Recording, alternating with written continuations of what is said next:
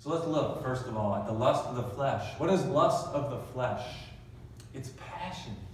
You have passions. We all have things that we get passionate about.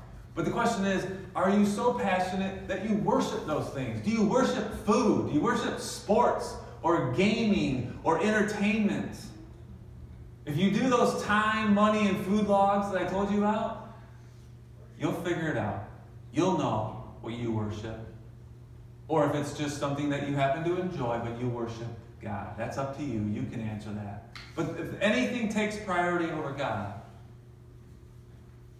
you worship it. It's an idol to you. There's a reason why my son, Ethan, will not play on certain sports teams. And the reason is because they play games on Sundays. And it doesn't matter if I was a pastor or not. We wouldn't sign him up because we think it's really important to come and worship with the body of Christ. We think Sunday is an important day because that's the day that we choose to have church together. And so we won't sign him up for those things. But you know what? On Sundays, there's a lot of people playing sports in this country. A lot of people. Remember Paul's point about money. It's the love of money. That's the root of all evil. Do you love these things more than God? Do you love things more than God? Your passions. You can answer that. I can't. You know your heart. I don't know it, but God does. The second thing is the lust of the eyes. Things we want, we covet, we want our possessions, right? Our Americans are not the most materialistic people in the world. We want bigger and better. We want more and more stuff. Our parents got along just fine with a 1,000 square foot house and one bathroom. Everyone survived. No one died, right? But why do we need 3,000 square foot houses and 6 bathrooms? I talked to a guy before. He says, yeah, I got 6 bathrooms. Guess what? They all use the same one. Mine. Right? It's crazy. This is the world we live in. This is the country we live in. Do you worship your possessions? It's time to get KonMari.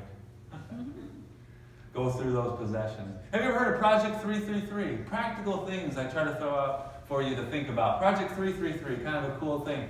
Pick out 33 objects of clothing. You have to look up all the rules. 33, and wear them for 3 months.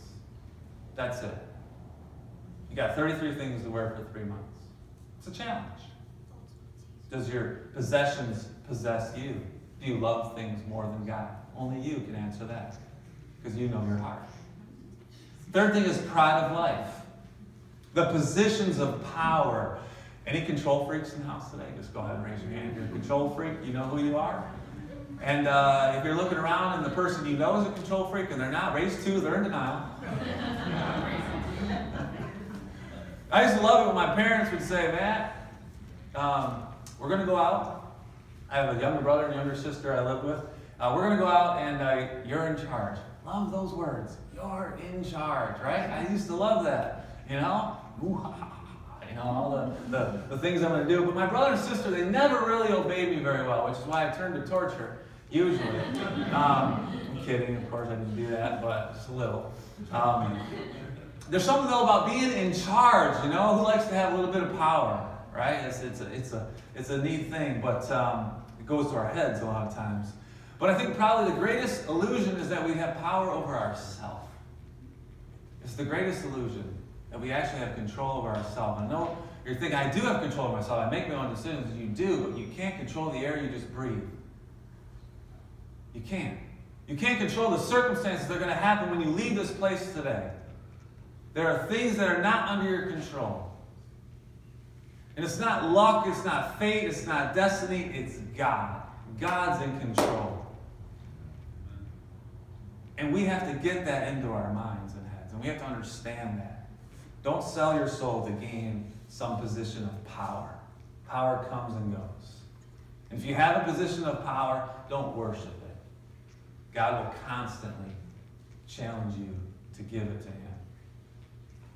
I was talking before church about the thing that I think parents probably come close to, if not worship more than anything, is our children. we worship our children. And I've been challenged on more than one occasion to present them to God as a gift.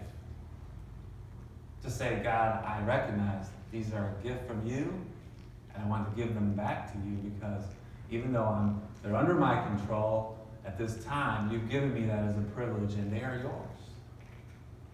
I don't own my children. They came from you. And that's often hard for us to do. Perhaps we take heed to the wisest man who ever lived, Solomon. He said in Ecclesiastes, chapter 2, verse 20, my heart began to despair over all of my toilsome labor under the sun. For a person may labor with wisdom, and boy, do we not see that today in America, in the corporate world? People working so hard to work up their way up the corporate ladder, right? To get into these positions of power. And he says, a person may labor with wisdom, knowledge, and skill, and they must then leave it all they own to another who didn't even work for it. And it's meaningless and a great misfortune. What do people get for all this toil and anxious striving with which they labor under the sun? All their days, their work is grief and pain. Even at night, their minds do not rest. This too is meaningless. Interesting words from Ecclesiastes. American idolatry is everywhere. I hope you see that today. More than anything, I don't want to see you fall into idolatry. I don't want to see you worship things that you shouldn't be worshiping. I want to see you worship the one true living God. We see that from the Church of Thessalonica. They're wonderful examples for us. They turn from idolatry to serve the one true living God. I pray you'll do the same. Let's pray.